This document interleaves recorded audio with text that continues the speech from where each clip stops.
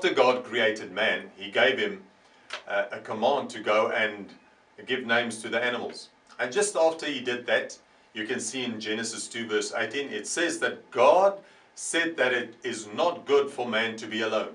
And then he decided to make him a help that suits him. So God made another human being just like Adam. And Adam rejoiced when he saw Eve.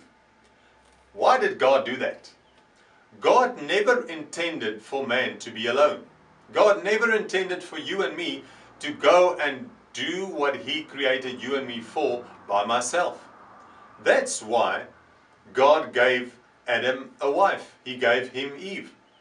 The same way God intends for you and me to fulfill the purpose that he's called me for, to multiply and to rule over the earth and to create, not by myself, but with the help of others. There's a song that says that no man is an island.